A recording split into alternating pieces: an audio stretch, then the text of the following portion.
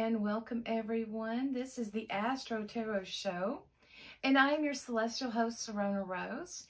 And boy, oh boy, we are already at the end of the calendar year, and we are looking at a new year, the year 2023.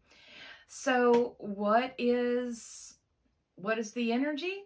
Well, it's going to be game-changing. It really is. There's going to be a lot of planets that are shifting and changing signs and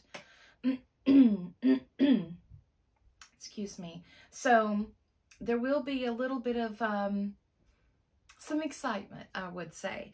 But I want to talk about the shift first. Like I stated in my past shows, I'm going to talk more about the energy of this upcoming year. Now, I want to start off with 2022. When we look at the year 2022, we're going to look in the tarot. This is the AstroTarot Show, so we're going to bring out the tarot cards. So the number 6 is represented by the Lover's card in the Major Arcana. And the number 6 it represents that duality. It represents the consciousness and the subconsciousness. And here we have the conscious, the man looking at the unconscious, the female, as she is looking at her, at divinity, at a higher, this is an angel on this one, but it's that higher power, okay? So when we have the number 6 itself, it's connected to compassion, nurturing, it's give and take, and then numbers, and we're going into the year number 7, which is considered a very spiritual number. It is associated with the classical planets, the 7 classical planets, which are also referred to as the 7 heavens. We also have the 7 wonders of the world.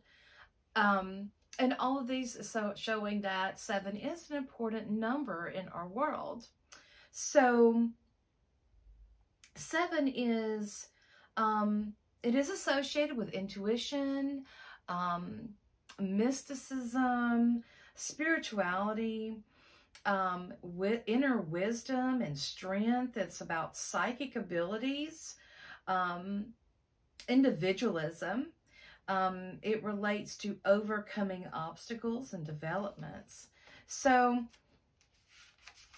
let's talk about the number 6 really quick, and the Lover's card. So the Lover's card is, it's balance and it's harmony and it's beauty. And this is showing a duality here. And I'm not going to show this very much because of the fact that I will be showing this picture on other platforms, on other video platforms. And my videos have been tagged before because there's nudity on this card. So anyway, the Lover's esoteric name is the children of the voice of the divine. So also oracles of the mighty.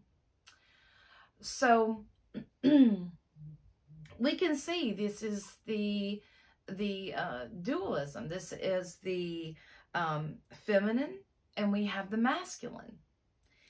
And this card really, it tells us to, we have to be stronger than our distractions. And the year 2022 was full of distractions. And we're seeing more and more as the year begins to close of how much distraction that we were being fed. And if we are not focused, and if we are not overcoming that that animal nature, that instinctual nature that we can have as humans, if we don't overcome that, then that can make us unbalanced.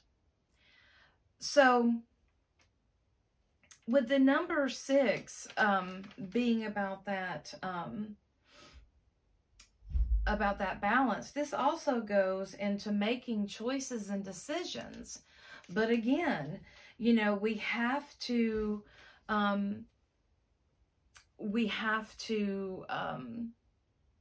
understand what give and take is, and we can't give away to that instinctual animal side of ourselves, or that natural side. I don't want to really call it animal, but it's that instinct, that survival instinct. So in saying that, we can look at this past year and we can see that there was a lot of things that tried to grab our attention, to distract us from those things that are important, you know, that mean to us. And, you know, but in order to make those good, sound decisions, we have to be in a place of harmony within ourselves. We can't be in fear. We can't be in that fight or flight or freeze moment and make the correct decision. That's that instinctual decision. We have to make those balanced decisions that are in alignment with our higher self and those things that, you know, what we are working on. So then we go to 7, the number 7, which is the Chariot card. Now the Chariot card, this is grace under pressure. And this is the hero. This is the Fool on his journey. This is supposed to be him driving the carrier here. I can't even think of the name of it, but anyway, and here we go again. This is about taming our instinctual nature, because you see the animals here, the Sphinx, that are they are chained, but it's about taming that instinctual nature and learning temperance, okay, and to maintain our poise and to conquer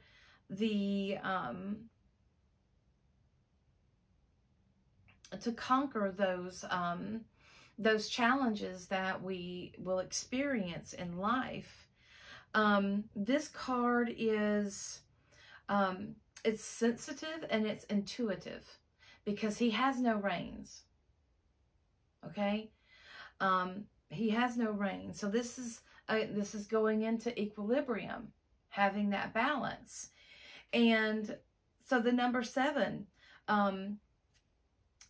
when we bring that energy into the 7 of numerology, we're seeing how more defined that it is. So we are learning that without balance, okay, without our inner balance, we become sacrificial and we become delusional, because we're unsure. When we are not grounded within ourselves, we are not making those decisions that are the best thing for us. So, but being in balance allows us to listen to our inner voice, right? It allows us to listen to our inner voice and to go forward. Also using compassion. And there's many elements on this card. This is, there's many, I mean, I could break down this card, but this is not a tarot class. So, but this is really something when we're going into this next year. This is a triumph over life's obstacles. And, you know, this year is, it can be a catalyst for change. And I do believe it will be. This is, this is very, the collective energy is transformational as well. And this is not only for the inner self, this is also for the collective. We have some of the movements with our planets. We'll finally have Pluto moving out of Capricorn into Aquarius. Now that's really going to change the energy. And he'll be there for about 3 months, and then he'll station and resume a retrograde motion. So, you know, we're going to be going back into Capricorn a little bit, going back over some of those decisions that we made. Then we also have Saturn that moves out of Aquarius, and he moves into Pisces. So we can, this is where he is a little more relaxed here. This will be the end of restrictions and rules. This is really about bringing our dreams to reality. Pisces is our dreams. It's our hopes and our wishes. And Saturn is, he will bring it down to earth. So he's going to bring, you know, he's going to help manifest the unmanifest. So that is going to be a really good energy. And again, this is going to be for the individual as well as the collective. So in around the middle of the year, Jupiter is going to move in Taurus. And right now, like I've been saying, he is in Aries, which is really good to start something. This is really good initiative energy, pushing forward. And when he moves into Taurus, he's going to be looking at how he can expand in the physical realm. So, yeah, that is, you know, we have Taurus that is, you know, that is Venus, and then we have Jupiter. And these two, when Venus and Jupiter get together, I'm telling you guys, we can see some big expansion in Earth, and that will go into, you know, our food, our money, things like that. So when you think about the Jupiter in Taurus, you can think about inflation. Remember, Jupiter loves to expand whatever sign he is in. Now, this is really setting us free from some past cycles. For the past 2 years, it has been like we have been in this endless karmic cycle. So, you know, things are changing. Now, Mercury will spend half of the year in an earth sign. So that will, for all of you earth signs out there, this is going to, this will affect you as well. Not in negative ways, but it will help ground. It will help you with your, with communicating in whatever sign he will be in. And so when this is also indicating that our resources are going to be focused on. Mercury is also our god of commerce. So we can look at that. Mars will finally leave Gemini. And, you know, Mars in Gemini is fast energy, but, you know, it can get overwhelming and it can cause too much of a good thing, so to speak. And when Mars moves in Cancer, that's really going to change Mars's energy. That's not a good placement for Mars. Mars goes forward and is about action, and Cancer's more about the emotions. That's going to be roughly the end of March, I'll say, maybe I think around the 25th, when Mars moves into Gemini. But then we have Saturn, and I want to talk about Saturn because this is really important. Saturn is our father time. And remember, he was part of those 7 classical planets, and he represented the end, right? He thought, the people believed that in order to come to Earth, that you had to pass through Satan. So to pass through Satan would make Saturn. Oh my goodness, Jeremy. Satan and Saturn. Oh, that is a slip. Oh, Y'all just keep on laughing, because I am too. Oh my goodness. Anyway, so when Saturn was in Aquarius, that's that constant pushing and pulling. This is, and Aquarius is associated with society. And Saturn is, you know, he goes into those laws, and he places limits. I won't say laws, more like rules and regulation, and places limits on things. Saturn is confinement, and it's about restrictions such as the lockdowns.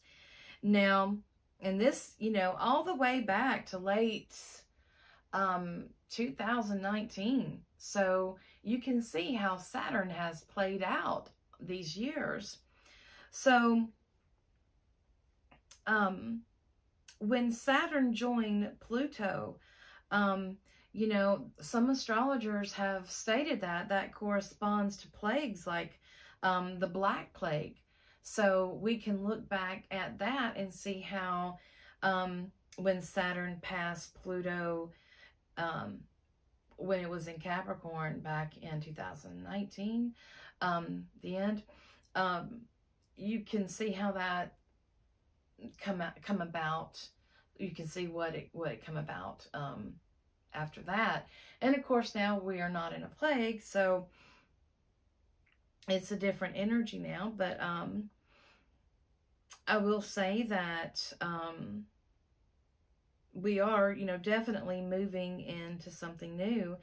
And, you know, all the fixed signs were probably having a hard time during that process. Leo, Aquarius, Scorpio, Taurus, you all could have been having a little tough time with these squares that was happening.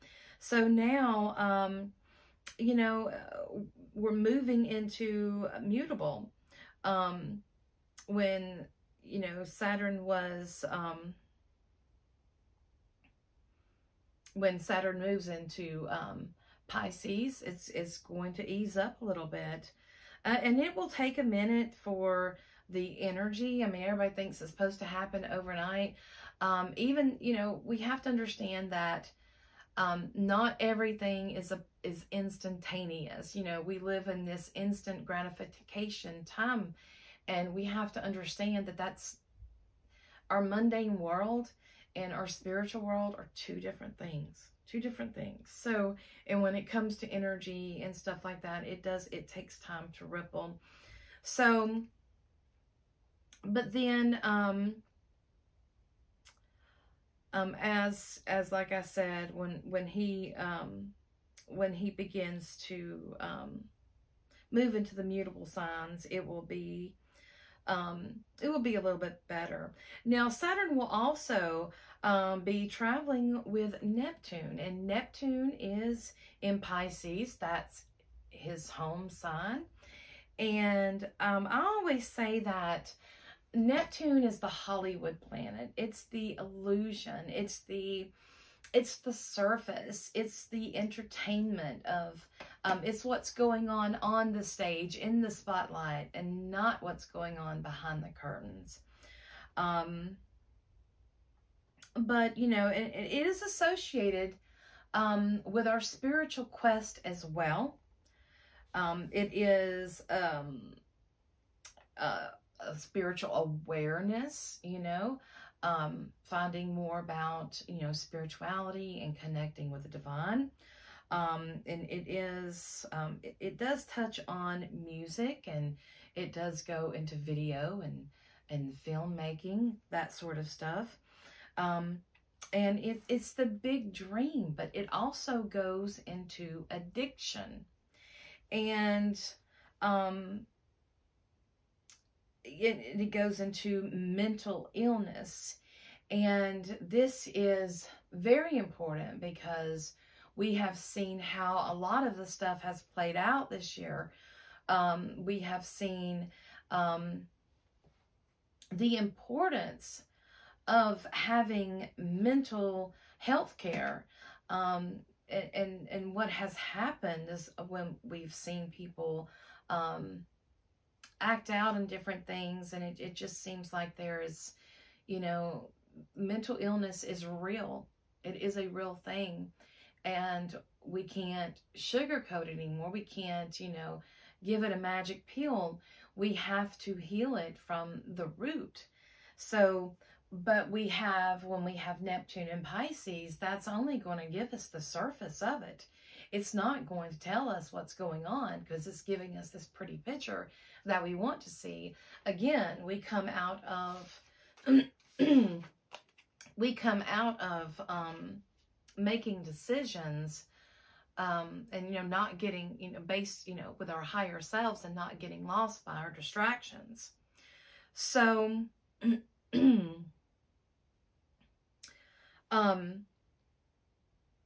you know, he also, at the detriment, you know, when the detriment means that the shadow side of Neptune in Pisces is the self-sabotaging ways that we can have. Also martyrdom, always playing the victim. This kind of stuff is, you know, he's going to be passing by this energy. So this is going to be, it's going to be quite interesting, because what we have to understand about Saturn is that he brings form, right? He comes and he says, I bring form to the formless. I bring structure to those, to what has no structure. Oh, it's structureless. I'll take care of this. He is grounded. He's realistic. And when he shows up, Saturn wants sober effects. He wants nothing foggy. He wants clarity. It has to be clear, grounded, realistic. We're not getting lost in the mumbo jumbo. And, you know, where we have, this actually will touch on conspiracy, because Saturn in Pisces, that will actually help get going by Neptune, will tap us into those conspiracy theories and whatnot. But Pisces is about religion and spirituality. So we're seeing this dynamic go on now that, you know, Pisces represents the age of Christianity. So it's the age of Pisces. So yeah, Saturn is going to bring a sobering energy to unstable energy. He's going to be bringing things down to earth.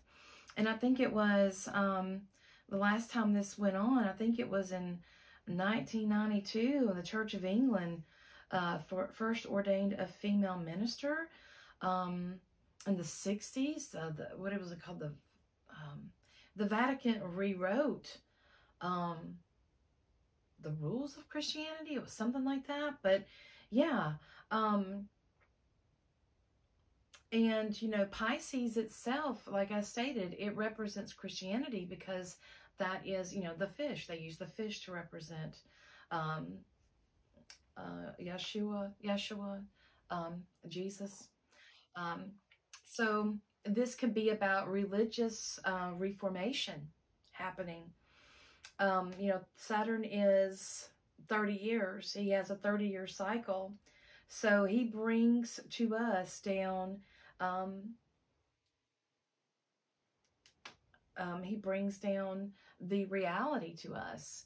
He's that nice slap in the face that, you know, brings us to.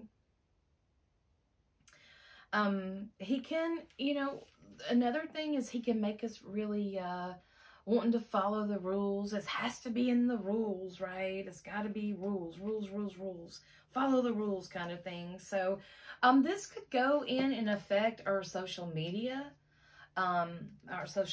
sites, the video content kind of thing. So you'll have to be mindful of that. I want to cover one more thing, and then I'm going to have to wrap this up. Pluto moving in Aquarius. So he's taking Saturn's place here. I want to remember that. And this is connected to the Wall Street scandals that we've had, inflation as well, stock market crash. In Capricorn, Pluto was all about restructuring and rebirth and regenerating, you know, and he was about, and that was about structures of power and money. In 2023, he's, by 2024, he'll be through that energy, because remember, like I said, he'll be moving in Aquarius in March, and then he'll go back. So at first, you know, in the early degrees of Aquarius, that is when he's going to go retrograde and go back into Capricorn. And it's going to be giving us a glance of what that energy is going to feel like, because he's going to be in Aquarius until 2024. So this is, like I said, it's going to be, it's the early degrees of Aquarius, then he'll go back. But when he moves back into Aquarius, this is about power for the people. Pluto is about power, and Aquarius is about the people. So Pluto also is associated with money. So this is wealth to the people. Jupiter will also be in Aries at this time. So, you know, that's that warrior fighting energy. So we could see laws coming forth, lawsuits, I should say, lawsuits coming forth that that's going to take up for people, that's going to try to right some of those wrongs that happened when we were on lockdowns. So, you know, the pushback. And also, Saturn also indicates that that is a sign of dictator. Saturn means a dictator. So in Aquarius, we could see some people coming forward trying to be dictators. We can also see some breakthroughs in science and oil and gas, as well as new technology, or getting energy from new technology. We can see that coming forth. When Jupiter is in Aries, this is the king and the warrior aspect. Also, we are going to be having a nodal shift. The north and south nodes of our moon will be shifting. It will be going, our north node will go from, will move into Aries, and then our south node will move into Libra. This is, they're going from, they're moving out of those fixed signs, and this will be in July. So this is going to be a new world for sure. And that will lighten the energy. And also Cancer and Capricorn, y'all will feel changes as well. Venus will be moving into Leo, and she will be staying in Leo for 4 months from June the 5th through October of next year.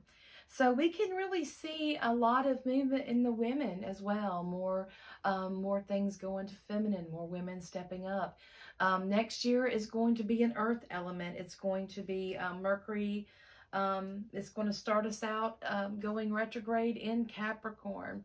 So we're going to have some crazy energy there. And Gary Clayton, he's really good. He said he's the one that he will give the earth a different element, and this is earth. So we're going to be looking at that. We're going to be looking at resources, land, money, agriculture, the stock market. Now, you know, Mercury is the trickster, so we got to be careful with that. And we will go backwards a little bit as we're coming into the new world, but it's telling us that there's something that we missed and we need to go back and check that out. Remember, retrogrades are not a bad thing. They help us. They help us do our self-evaluation, and they help us see those things that we missed to help ourselves to remember we need to make these decisions that are in our higher good, right? We're going into the 7, into the mystical year with a seeker of all seekers. We're not there yet. We're still there. We got the strength to do this. So let's focus, guys. All right, that is it for the astrology part. Please stay tuned for the tarot part, and let's see what the cards have to say.